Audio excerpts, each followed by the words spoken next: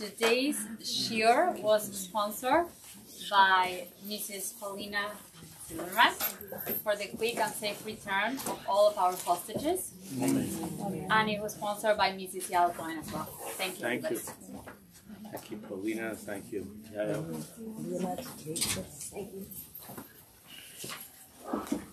Thank you, Natalie. Thank you. Always.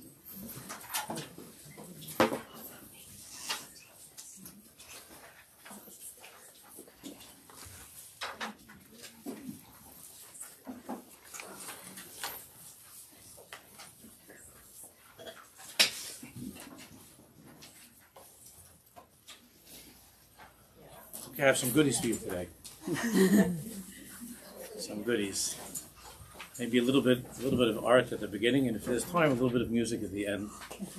And in between, we'll learn to try to understand what the painting is about and what the song is about. But you probably saw, because this was posted, I think it's something which actually inspired the shiur that I'm about to give you, and you saw it on the flyer, whatever it's called. This is from our own Zali Ritholz from Shul. And Zali just put this out last week, and it's about Mishnichnas Adam Marbin b'Simcha.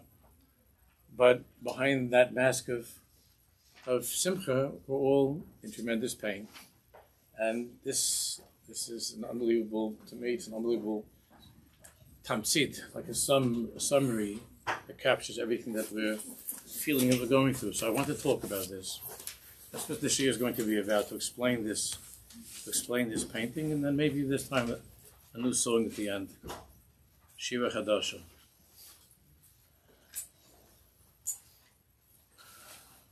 Yeah, there are more chairs. Please come.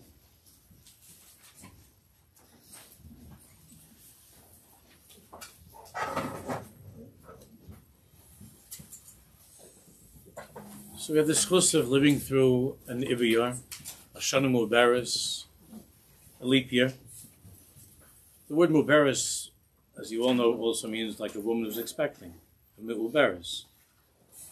So it's a year that's filled with expectation and hope. And the Gemara tells us that Mishnechtes Adam Marbin b'Simcha, that when Adar arrives, we increase the joy. And that has a certain bearing in halacha as well, upon halacha.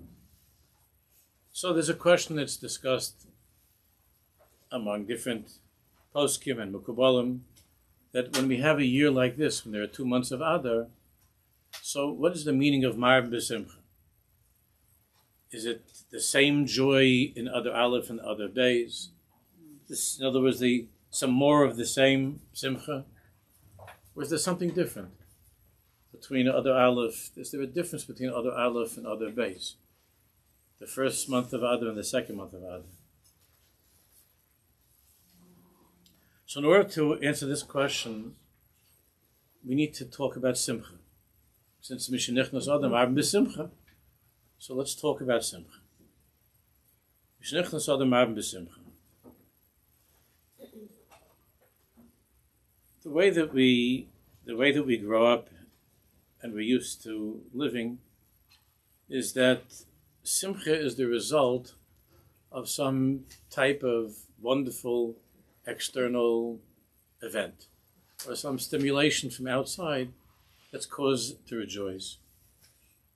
The person himself, herself, is more like a passive spectator. A passive spectator that's like a bystander or a spectator that's waiting for something happy, that's waiting for something good. A simcha, good news, a promotion, whatever it might be.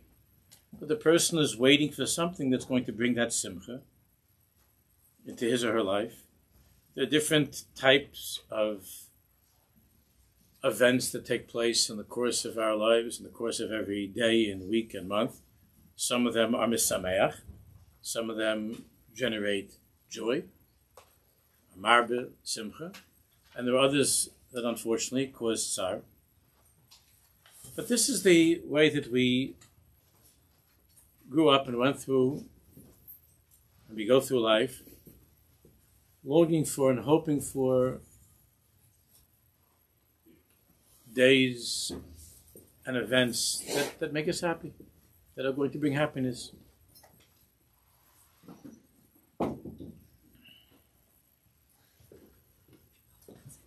Girls, there are extra chairs in the corner there. Come across. Now, with these 2 months of Adar, with the 2 months of Adar, the second month of Adar, that we're going to be entering into soon, is Baruch Hashem. It's filled with Purim. It's Purimdik. And we understand that since there are things that are misameach that happen during the next month, Mimela, the result of it is Marbin b'simcha. If somebody's making a bar mitzvah, or a chasana, or whatever it might be, so then you're looking forward to that simcha, and we're looking forward to Purim, and we're looking forward to the month of Adar, and we're Marbin b'simcha. So the question is, what exactly is the Marbin b'simcha during this month that we're now going through? This first month of Adar, when there's nothing really happy, no particular celebrations going on. Baruch Hashem, there's some people that are making simchas, but on the calendar, there's nothing that's woven into the Jewish calendar in Adar Rishon. We have Purim Katan tomorrow night. We'll talk about that at the end. But we don't have any external simcha to look forward to on the Jewish calendar to bring a simcha in Adar Aleph. So here is the Oymek, the depths of this month of Adar Aleph, and the Avodah of the time that we're living in right now, really a lot of what this means.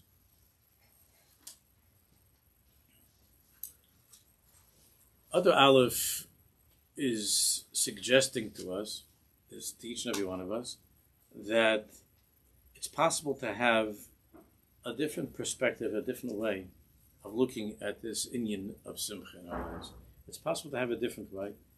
That maybe simcha is not just about experiencing something from outside or the result of something wonderful that takes place, and being more of a passive person who's waiting for simcha, but rather that there's an objective, a goal, or a mission during this month of Adar Aleph to create simcha, as opposed to waiting for something wonderful to happen and something exciting on the calendar and something different in our lives. That the month of Adar Aleph is a time to create simcha. What do I mean by that? We're not clowns. So what does it mean to create simcha? What's creating simcha?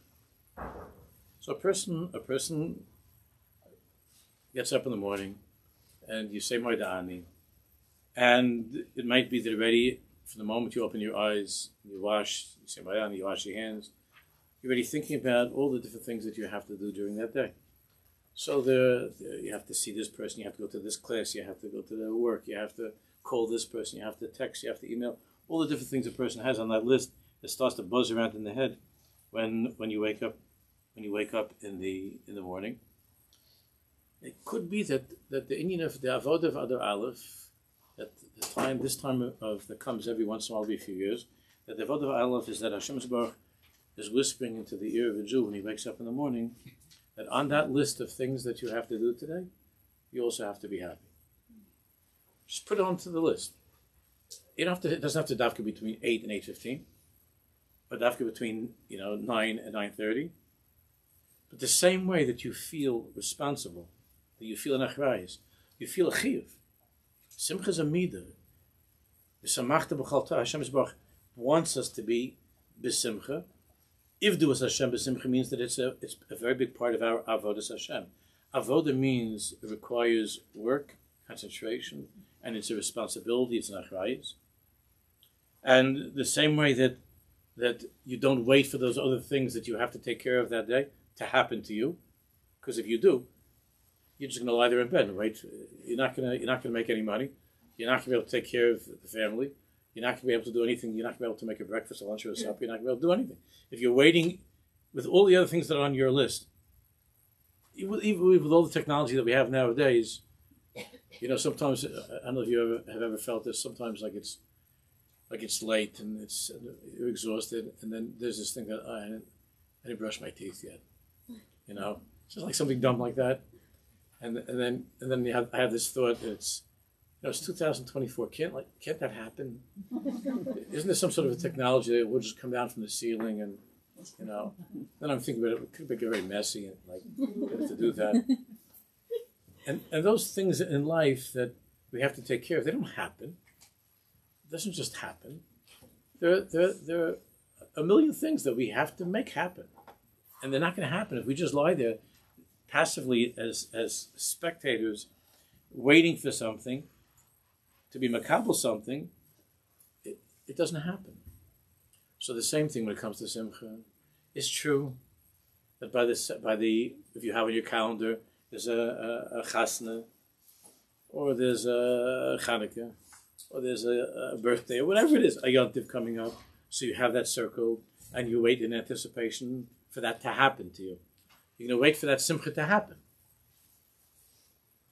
You can't make Chanukah before Chanukah. The whole week we're chalishing for Shabbos, but you have to wait for Shabbos. Shabbos, you can't make it happen.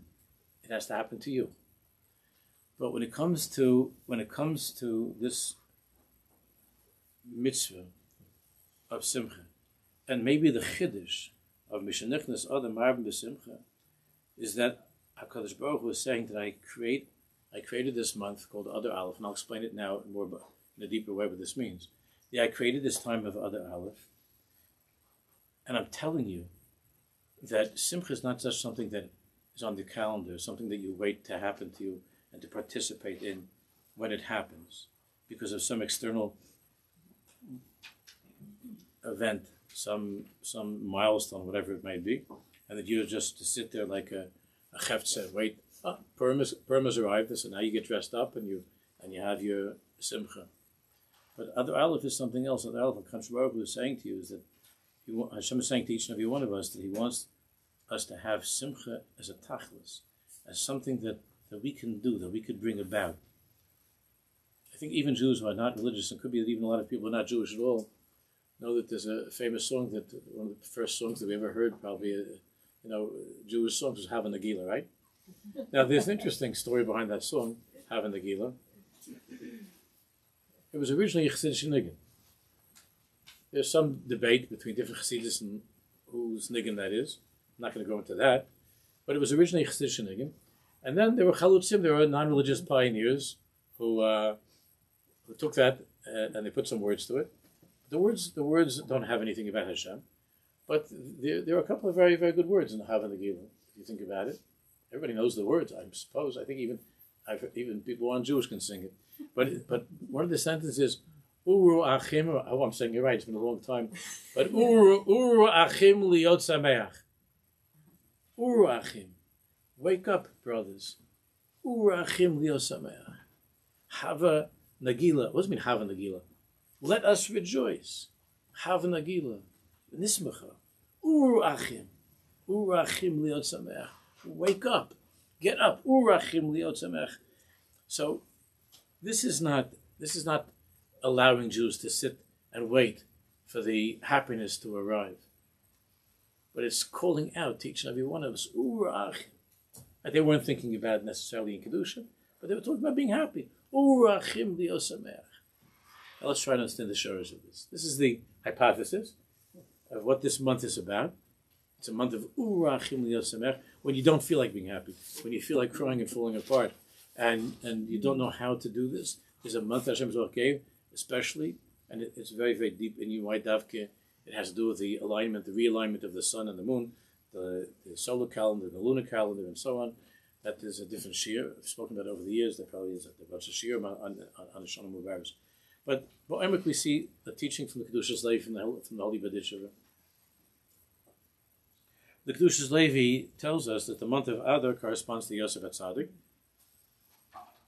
There are different ways that that each month the different shvatim, so on. The Adar corresponds to Yosef, and that's why the month of Adar, he says in Pnimius, is the Ibiyar, is a leap year, because the whole Metzias of Yosef, the name Yosef means to add. And the name that he was given by his mother was Yosef Hashem Li Ben Acher. That she was davening his name is Osef Elokim Cherpasi, but Yosef Hashem Li Ben Acher, Yosef Hashem Li Ben Acher, that he brought about that bakosha by Binyamin from Rachel Imenu of Yosef Hashem Li Ben Acher, that may Hashem add another child to my life. And because of that, the B'dishiva says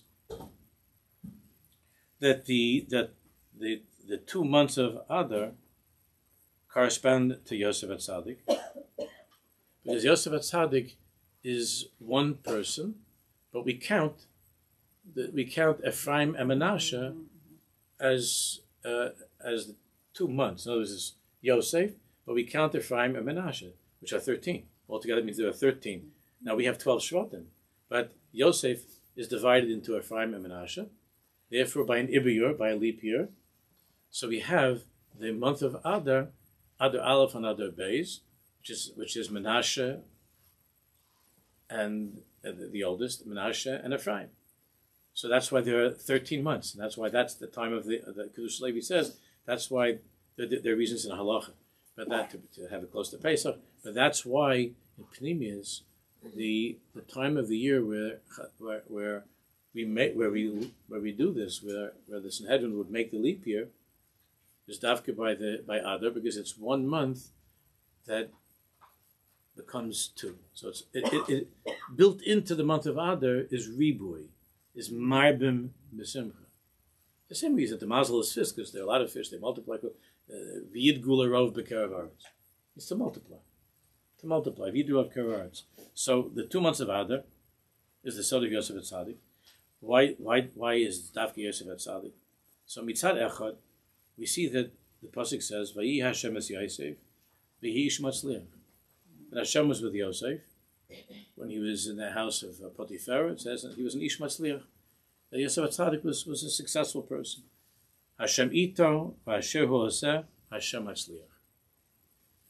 Yosef HaTzadik was very successful, and therefore, due to his success and due to his reputation that he got and his popularity before things went bad, due to that, Yosef HaTzadik had reasons to be besimcha. So that really corresponds to Adar Beis, right? Which is the time of Purim. So there were reasons in Yosef HaTzadik's life that he was matzliach. I know when a person's ish matzliach, he's doing well. So there's a reason for him to be besimcha. Hashem ito, Hashem hosa, Hashem matzliach. On the other hand, Yosef HaTzadik did not wait for the good times to come. Everybody knows that Yosef HaTzadik went through terrible difficulties, went through terrible sorrows.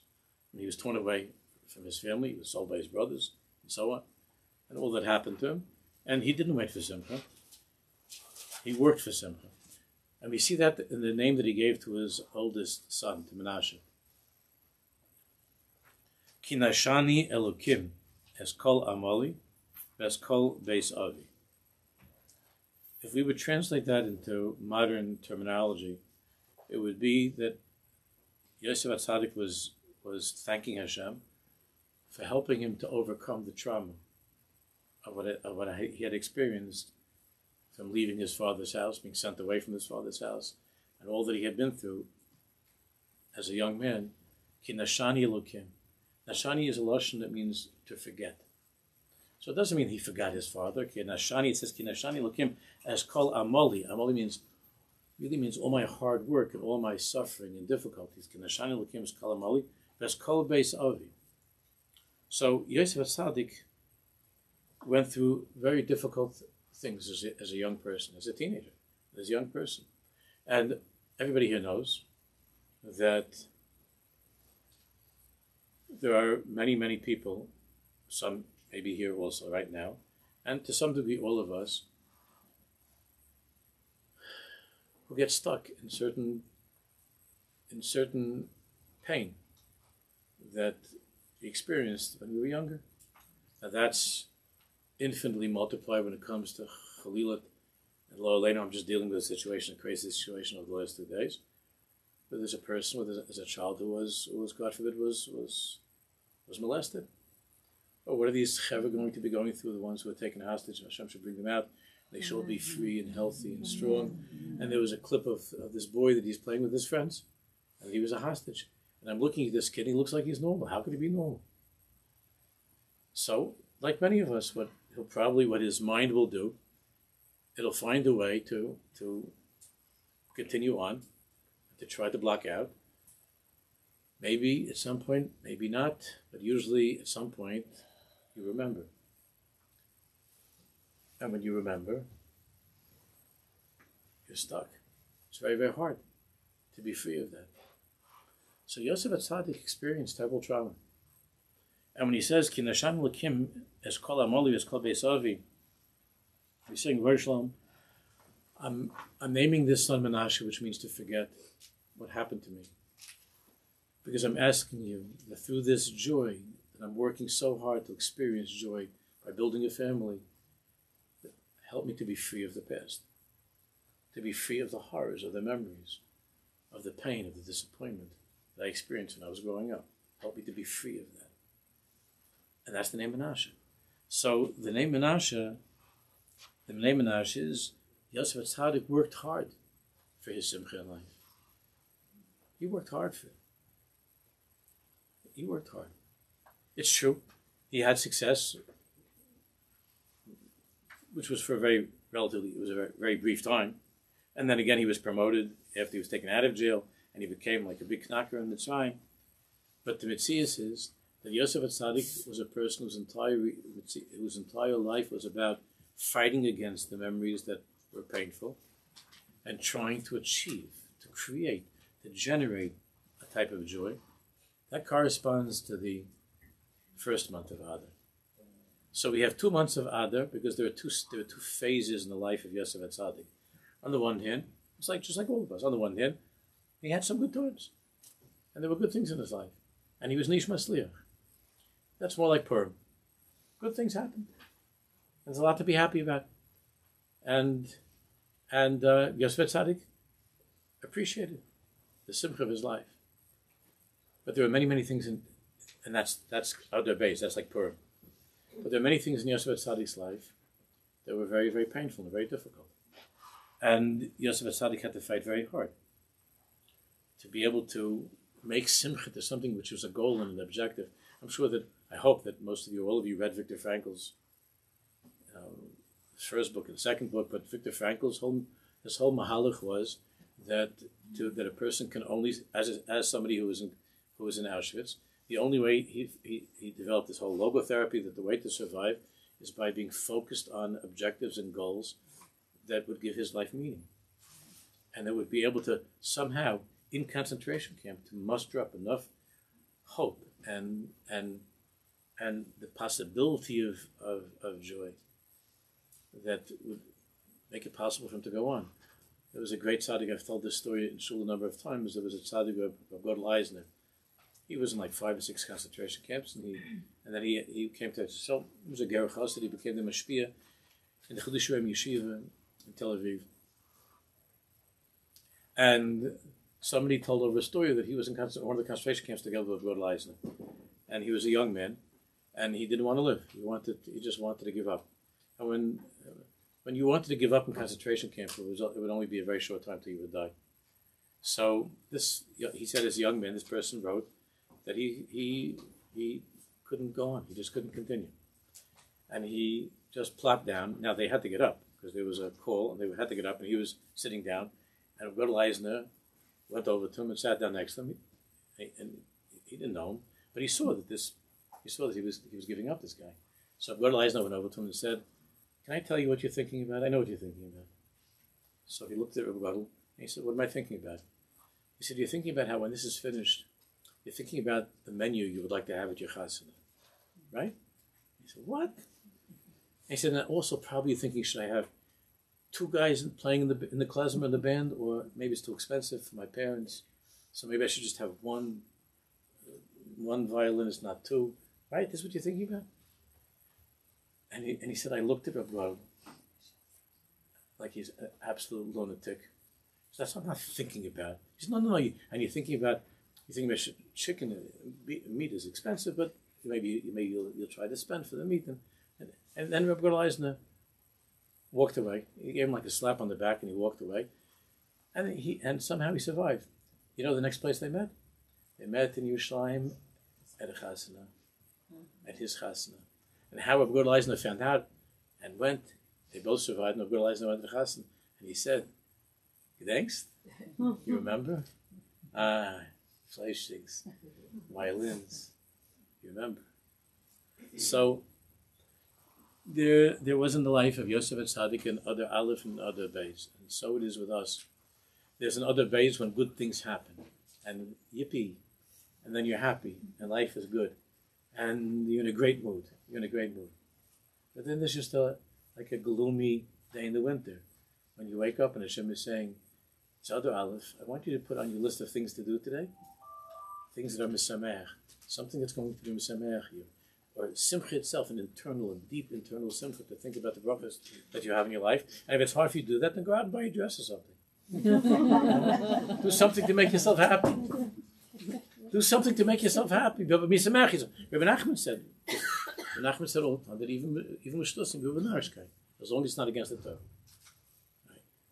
But even if it's something which is silly, the ikir is to be mesamech yourself. Simcha is the ikir is simcha. And maybe we understand that's Menashe is the hard work of Simcha. Yosef Tzaddik working to be free of the sadness and the misery and the trauma. That's Menashe. That's other Aleph, when a person has to work hard to be B'Simcha, because there's nothing happening that's particularly happy. And then other Beis is Ephraim. Ephraim means Hifrani Elokim. Hashem has made me great. My life is Givaldi. And Hifrani has the word Purim in it, right? Hifrani is the word Purim. Hifrani Lakim Baratz. And that's why it says in the Megillah, V'hayomim ha'ela niskarim v'na'asim. These days of Purim are niskarim, they will be remembered and they will be observed. So maybe just by way of a hint, it's possible to say, V'hayom ha'ela niskarim v'na'asim, that the first month of Adar, the avoda is remembering niskarim, thinking. Because there's nothing particularly great that's happening. Again, there should always be good things, but it's just a dreary month without any holidays, anything. So then the avoda is in this karam, to try to remember. Try to remember what you have in your life and all the brachas of your life, and try to remember to work on the midah of simcha. And then the second month of Adar is v'nasim. Then we have Purim. Then there are good things that happen. Now I mentioned Rabbi Nachman. There's a very, very famous story from Rabbi Nachman that I'm sure many of you know, that there was a poor Jew, a person who had mamish nothing, and he found a very, very, very valuable pearl or a gem of some sort. He found this, but where he lived, in the Shtetlach, over there was nobody that was a maven, that was an expert to be able to estimate how much this is worth and how rich he was. So he decided he was going to travel and to take a boat to some place with a big city. And over there he'd be able to find Mavinim, Mumchim, that would be able to look at this and he'd be able to find out how much it's worth and to make money. So he went onto a boat without any money to pay for the trip because he was going to be a rich guy. And he was able to, you read the story, I'm sure you remember the story, the captain was not a lover of Jews, but he was able to convince him that you're going to make a lot of money off of me because I have this valuable thing, and it's going to be very, very good for you, and so on. And he was taken by him, and he agreed to let him on. And his intention, of course, was to sell this and to make money and to pay for the trip. But what happened, of course, to this Yid, unfortunately, is that we're told that one day in his cabin, while the boat was on the ocean, one day in his cabin, he was enjoying himself. He had a very good meal that they brought him. They treated him like royalty. And he took out his diamond, his stone. He took this out to admire it and to look at it.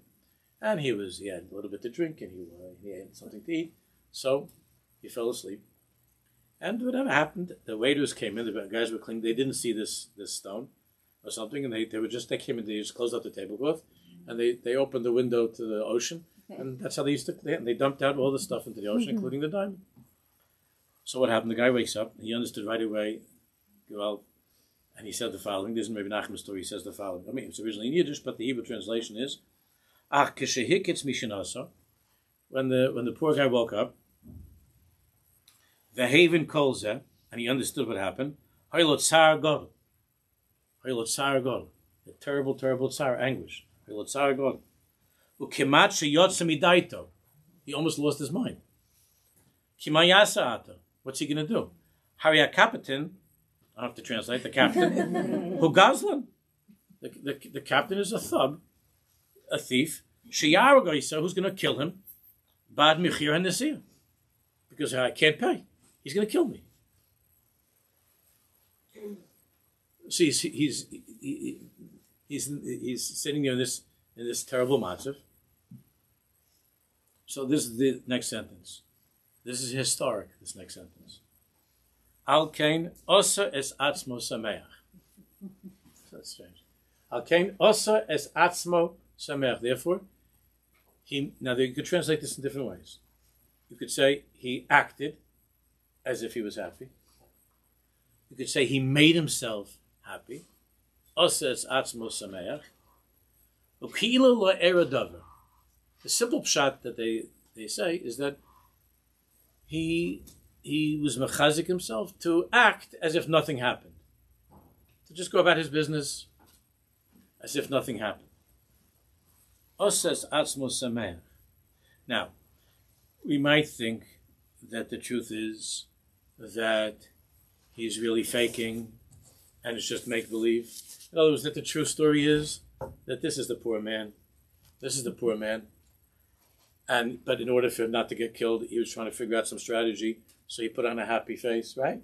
He just put on a smile, and he was faking to make believe, so that the guy wouldn't catch on, and he'd somehow get to the shore. Maybe a plan to find some other Jew somewhere and to get some money. But when we look at how Rabbi Nosson understood this, and other tzaddikim, the story, and it's quite clear when you continue on in the story. Just reading through the story, it's very clear that he wasn't faking. Maybe that first moment, Osas Atzmo Sameach, it had to be artificially produced. He had to dig up some mask of Simcha. But when you continue on with the story, you see that he worked on it, and he was be'emes mamish in a place of unbelievable Simcha, and unbelievable bitachon. And as a result of that, sof kol sof, I'm not going to go through the whole story now, but I'm sure you can find it in 1 second, or we have the sefer in 1 second. And the end of the story is that there was a whole ma'aseh with the captain, with him. He made even more money than the stone was worth afterwards, and he lived happily ever after. He became a big veer. So those words, Osa es atzmo sameach. Those are historical words. Just think about that. Osa es atzmo sameach. He made himself into a person that was besimcha. In other words, it didn't happen to him because the matzav of his life, the actual condition of his life, and the prospects of his life were horrible. This was Yosef in the bar, right? Yosef mamish in the pit. So this poor guy that just had his whole future thrown out the window, so he's mamish in the pit. And his avodah at that time, was Osa es atzmo sameach, to try to free himself of that horrible reality that he was in, of what would have normally been just a yeush, a complete and total despair. To free himself of that, Osa atzmo sameach. I mentioned the hostages before. It's on our minds 24 hours a day. What's it like sitting there like that? You know, I've read autobiographies of some great people like the Sharansky and others who described to us what it was like when they were going through that time. And I've had conversations with people who were in jail. and what they tried to do. And I grew up talking to people who were in concentration camp. I still talk to my mother. Well, Hashem should be able to continue for a long time. And people who went through things that are beyond anything we could imagine. And what were they thinking? What were the thoughts? That's what Begud Leisner went over to that Yidden. He said, chasna. Right, you're going to get married. Oh, what a kala you're going to get. What are you thinking about? How pretty the kala is going to be? What are you thinking about? So you can look at this and say, okay, listen, you're just talking about being concentration camp. You have no idea what I went through today. I've been through a really hard time today. Like I lost my job today. Right? So every person goes through those days of Yosef in the pit. Every person goes through days like this, Ani, where you feel like something you wanted very, very much and that you thought was going to bring you happiness gets tossed out the window. Also is atzmo sameach. He didn't wait. Because if he would have waited, he would have gotten killed. And Rabbi Nachman is telling that to us. If you wait for joy, you're going to die. Don't wait for it. Don't just circle a couple days on your calendar. Or, when will I be happy? If I get married, I'll be happy. If I have a kid, I'll be happy. If I have a parnasa, I'll be happy. If I have this, if I have that. Because there are always ifs. And when you get that which you wanted, there's always other things that you're hoping will make you happy, because you find out very quickly that what you thought was going to bring you the biggest happiness in your life is not necessarily bringing you to the happiness that you're hoping for. So then you have to think of something else to make up that something will happen to you that's going to bring you to a place of simcha. Rabbi Nachman is saying, listen, Chavre, you wait around for that, the captain's going to shoot you in the head. The Yitzhar, the evil one's going to just kill you. The avoid of a Jew is, and so Rabbi Nachman's whole mitzvah is, Oses atzmo b'simcha. Oses atzmo b'simcha. He made himself b'simcha. He made himself b'simcha. And really that's what Purim Katan is about. That's the first month of Adar. Making yourself b'simcha. The only thing that we have about Purim Katan and Shulchan Aruch, it's the last din in the first section of Shulchan Aruch, of Aruch Chaim, the last din in the whole first volume, the first section of Shulchan Aruch. But there's a question, is there a mitzvah to eat? It's like any kind of a special meal on Purim Katan. That's the question. So there are different opinions. Is there any Indian like to celebrate Purim Katan? That's an interesting question, right? So what's the conclusion? The Ramah brings down the following words based upon a pasuk. V'tov leiv mishte tamid. A person who has a good heart is always celebrating. So in other words, the Shulchan Aruch and the Ramah is saying, no, Akasha, asking me Akasha, is there a mitzvah to celebrate on Purim Katan? Okay, you can talk about that. Yesh like this, some say like this, some say like that. And then Ramah just ends Shulchan Aruch and he says, listen, Chavre, the Tov leiv mishte tamid. If you have a good heart, meaning doesn't mean that you're kind. If you are mesamech yourself, Tov leiv. If you're not waiting for Purim, Tov leiv. So the Ramah says mishte tamid.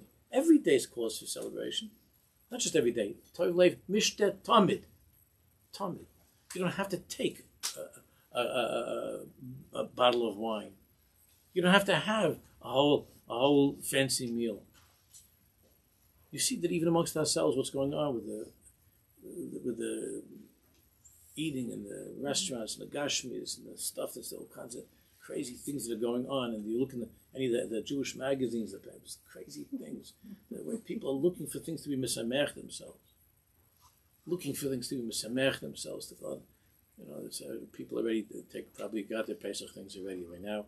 But to look for some new place that this is going to be the pen. They tell you this is the Pesach of a lifetime, and they say, "I never even heard of these places." I thought I knew a little bit from the map. From when I was in school, I never heard of these places. They found a way to bring Jews to some remote island from the Greek islands that Adam Rishon never even went over there, and they find ways for Jews to make money off of Jews going to these places, because this is going to be the Pesach of your life. The Pesach of your life. It's going to be the most expensive Pesach of your life.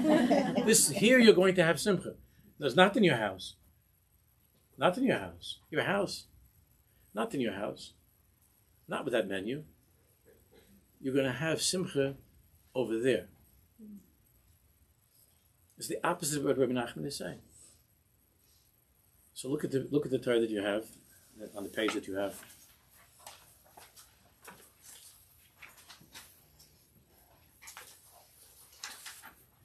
It's in the second chelik of Likutei Moharan. You see where it's circled, Chav Gimel? I'm sorry, not all of you have. You could share. Where it says Chav Gimel on the right side on the bottom. It's a tiny little Torah, but it's packed. We're only going to learn a few lines of it. You have a chance at home to learn the whole Torah. It's not long. You don't have it? Why is it? You're already happy. We didn't even learn it. It makes you happy. Look what Rabbi Nachman says. Binyan HaSimcha. Regarding the matter of joy. Al pi marshal shalafamim kshe adam smechim meraktim. He says sometimes it happens when the Jews that are happy and they're dancing. As I choitfim ish echad mi bachutz. Whenever there's a simcha, even though it's simchas Torah by chasna, there's always somebody that's just like sitting and not dancing.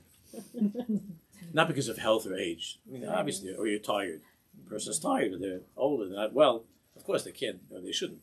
But no, like there's just somebody that's holding out, right? Always. There's always heaven like that.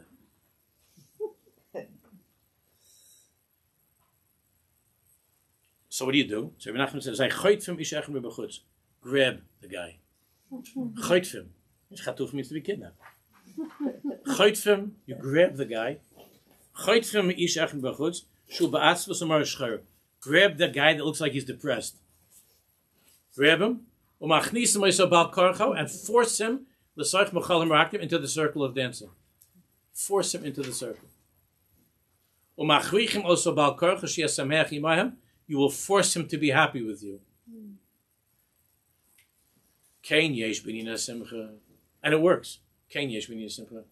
I had to speak someplace out of town a few years ago, and I was saying a whole thing, and also talking about simcha, and then I told the guy to start playing a niggin, and there were like a few hundred people in the crowd. They were like this, like clapping at me, dancing by myself, like this. And I just said, what's going on over here? And I had some rabbis also on the side, and I grabbed the rabbis. No, I didn't grab the rabbis. I left them over there, and I went down from because it was on like a stage, and I went down to the oilam, and I grabbed the chav. I started pushing people and pulling them. This one pulls that one. Within 3 minutes,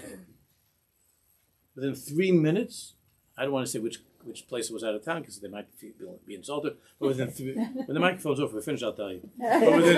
But within 3 minutes, you had 600, 700 people on fire dancing. So Rabbi Nachman says, "Ken yesh b'nei simcha." Because when a person works to be besimcha, tries to force himself to be besimcha, then you can drive away the sadness and the depression.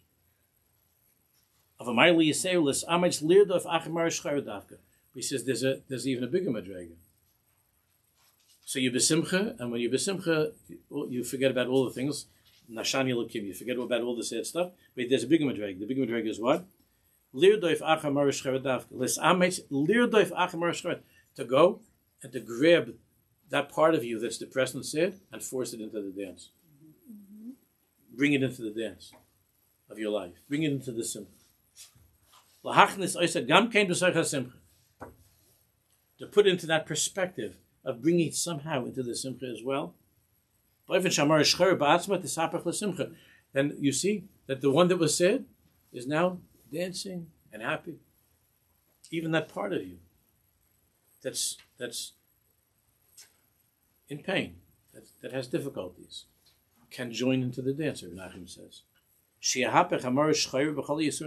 is the need of Adar, which is which is it's a month, 2 months of being able to turn things around. So to take that which is depressing and sad, to turn it around, mamish.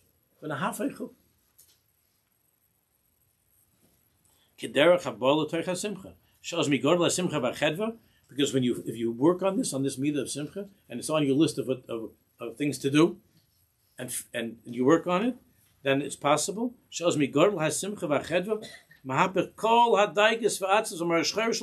able to somehow turn around all of the daigas, all of the worries, all of the aggravation, all of the sadness, to somehow to transform it into joy and to bring down a chef of joy, and that all the things that you're going through could even miraculously turn around, like Purim. But it happened by Purim. Shechoyte from Marish Chayra, grab the Marish Chayra. Marish Chayra means the depression. And forced it into the simcha, into the dance. Commercial now. That's the pasuk in Yeshaya. Sosn v'simcha yasigu. You have to run after yasigu when you want to catch up with something. Sosn v'simcha yasigu. V'nas yogan v'anocha, and all yogan v'anocha will disappear, will be taken away. Now I just want to end this because we're finishing up these weeks of Shovavim now. Tetzaveh in a leap year is the last week of Shovavim. So we're reading these parashiyos now of building the Mishkan, which, as you all know, and there are many, many Torahs that are written on this, that each family tries to build in their own home. It should be a Mishkan, each community, and so on. But imagine the following. We're all Zoyche Baruch Hashem to go to Simchas, to go to Chasnas. And after the Chasna, like 2 or 3 weeks later, you have the pleasure of seeing the Chasna Kala walking together, and they're giggling, and they're having this nice walk together. And a person can stop and to think for a second, to try to imagine, what's this couple going to look like 5 years from now when they're walking down the street? What's this couple going to look like 5 years from now? Well, forget about when they're walking down the street. It's the end of a day. It's the end of the day, and this one was working, I was working, and they're just sitting around the table and whatever, drinking a cup of coffee or tea or soda, whatever it is that they like, and they're sitting around the table.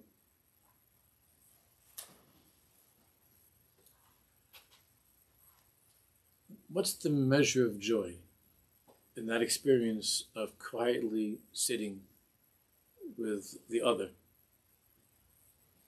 It's not other bays. It's not Purim. It's not the Chasna. It's not Sheva Brachas. It's not the newlywed. Not the newlyweds on their honeymoon. It's just a day in the winter. And the end of it could be the end of a difficult day in the winter. Their work didn't go well, or the kids were giving a hard time. Whatever it is, it's not a particularly great day.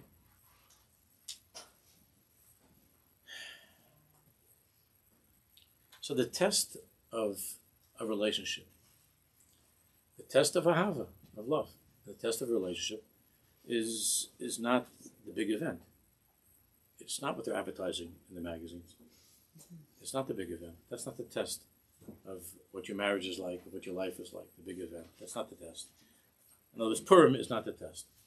Purim, like the expression goes, Purim is only one day of the year. The Jews had an expression like that because they were able to drink on Purim. They were able to, in the old days, and they had terrible sorrows, and they were able to forget all their problems because they would drink on the day of Purim. But there was always an expression that Jews had, because Jews are very realistic also. And they would say, Purim is an Ein Tag. Purim's only one day. We're going to wake up from this, and it's going to be back to the Cossacks and the pogroms. Purim is one day. The test of your life is not Purim. Purim is Gewaldig, but that's not the test of a person's life. It's a simple day, and nothing exceptional at all is happening on the outside. And you don't need there to be some great external stimulation of some big event or some exciting show or something fantastic to happen in order for you to be able to be in that place with that person. The question of a relationship is whether or not the two of you can generate and create and be Marbin b'simcha in an active and proactive way, to be Marbin b'simcha. Or with chiyas. And the same way that with every couple, there are times that they hurt each other. In the course of years being together, you hurt each other. There are things that were said that shouldn't have been said, things that happened that shouldn't have happened, and there's some pain and there's some hurt. And the avoid of idus Hashem b'simcha in a relationship is to try to forgive and to forget. To try to overcome that. To try to bring even those difficulties into the dance, somehow, and that there should be 2 months of Adar in your relationship, not just Purim, and waiting for those days of Purim. And it's really the same thing that the Jew has with the Kodesh Baruch Hu. Everybody's talking now during the war, of course, everybody's bitochen, to trust in Hashem, and so on. We have to feel, with all the pain that we're experiencing, to be able to still feel joy. I had many chevra were asking me, before the midwinter break, many were asking me, is it okay to take the kids? There's so much going on now. Maybe it's not right to take the kids on a vacation? There's so much. How can we go on a vacation with this? Others are the chevra are in Gaza, and my kids are in Orlando. It's all yafa. And there is something to be said for that in halacha as well. Of course, when there's a tsar of the rabbin, when there's a tsaras rabbin, when Am Yisrael or communities are going through difficulties, we have to empathize, and on every level we have to empathize and to feel that, and to change, to make adjustments in our lives, and so on. My answer to that question was that the children don't understand any of this, and please don't make them miserable. They're looking forward to it the whole year. And you could tone down things a little bit, but make sure that the children have a simcha. But it's not only that. It's much deeper than that. And this is really so much from the Baal Shem HaKadosh, what he tried so hard to bring to the world. It goes back to David HaMelech. David HaMelech said, V'ani kirves elokim li tov. When things are not going particularly well, and there's some scary stuff going on in the world, when you're with somebody that you love, you're just sitting around at the end of a hard day, and you have a cup of coffee with the Kodesh Baruch Hu, David HaMelech said, I enjoy that. V'ani kirves elokim li tov. V'ani kirves elokim li tov is like Tov Lev Mishta Tamid. The tzaddikim were very, very realistic. Tov Lev Mishta Tamid, they knew about it, and they lived through pogroms, and they lived through plenty of tsaras, just like Yosef Tzaddik. K'mo Yosef. It's the song on Yosef Mizmor. From the Hanan Ben Ari, what's the Gam ani cholem k'mo Yosef, Gam oti zakul labor. I also had dreams like Yosef, and they also threw me into the pit, just like Yosef. K'mo David and Yosef Mizmor. But like David, I made my service into a song, into a dance. It's unbelievable. If you can't enjoy having a cup of coffee with Hashem at the end of a hard day, it means that you're missing Kirvas Elokim. It means that you're just waiting for other days. You only like God when He's giving you a happy time. When He's giving you a good time, then it's gewaldig, it's Purim. Everybody likes God on Purim. That's his most popular. That's when He's most popular on Purim. Tisha B'av. It's not high on the list. Tisha B'av. Purim, everybody loves the version of Purim. What's going to be a Purim? When it's a difficult time, then the question is there depth to this relationship? Does this relationship transcend the circumstances and conditions that we're living through? If it doesn't, then it's sort of pathetic and sad. We're just waiting to have something to make each other happy, or to forget, to make you forget your sorrows. But if your relationship with the Kodesh Baruch Hu and with each other, if that's a relationship of Ani Kirves Elokim Li Tov, Le Tov. And I was just being with you, just being a Jew. Rav Moshe wrote about this many times in his tefillas, and the tzaddikim spoke the smart b'simchas yahadusa. When nothing else is going well, you could just think about the simcha of being a Jew. Ani Kirves Elokim Li Tov. And that's why Chazal tell us that description of Olam Haba, ein b'lo achila v'lo shasiya. In the world beyond this world, there's no eating or drinking. The tzaddikim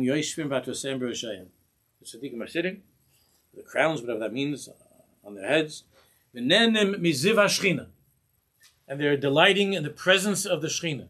So the tzaddikim say that for some people that's going to be Gan Eden, for other people that's going to be Gehenna. You can already think of somebody saying, this is boring. The party is over. There's no Purim. There's no eating, there's no drinking.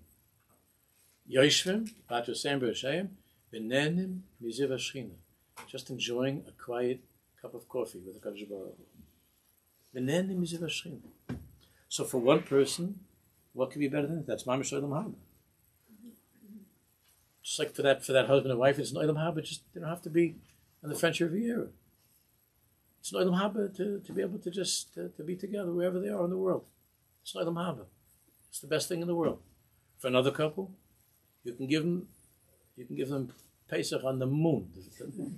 It's coming up in a year or two. You give them Pesach on the moon. Nobody had a Pesach like this. Your matzah is going to float into your mouth. And they're still going to be tzibrochen. They're still going to fight and be broken. Because why? Because they heard that somebody went to Jupiter that year. I ended up, my husband only brought me to the moon. What kind of husband do I have? Lo Yuslach, my husband goes to the moon. If it's missing the Vani Kirvas of the Kimli Toiv, it doesn't make a difference where you are. And when you have that magic of Kirvas of the Kimli Toiv, even if Chalili you're in concentration camp, it's terrible. It's the deepest pit, worse than Yosef Tzaddik. It's the most horrible thing. But you get up and you continue.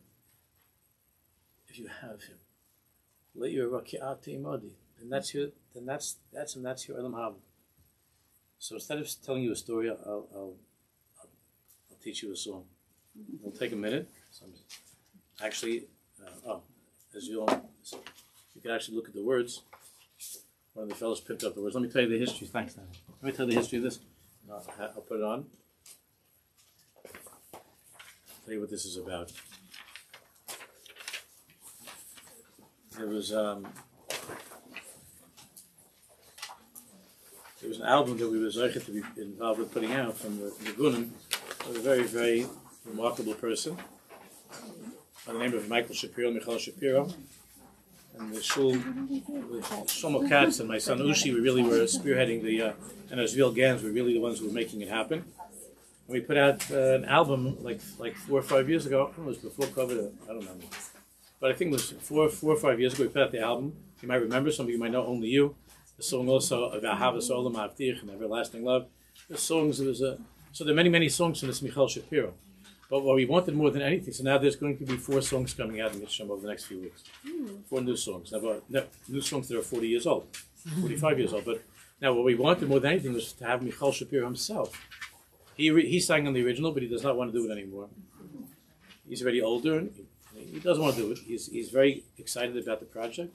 Shlomo Katz is really take charge. Last time you remember, we had Yosef Kaduna and Shlomo Eitan, a lot of the Chevra, and Chaim Dov and others, which we're also having on this album, and there was some that were not on the last album, and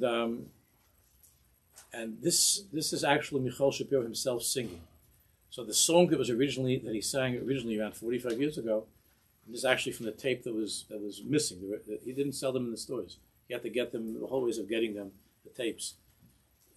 His songs are the most magnificent in the world. You have to listen to it a few times. So this song, called Holy Man, they actually were able to use with the computer to redo Michal Shapiro's original, with the music, there should be more up-to-date music, but with Michal Shapiro's original song. So there's supposed to be a microphone here, but there's no microphone, so I hope you'll be able to hear it. I'm going to play it, and then it's going to be coming out, but I can send it to any of you. So this is just the thing that I wanted to do, so I hope it's okay. You hear me for 2 minutes, okay? For sure. Am I in trouble? I didn't ask before.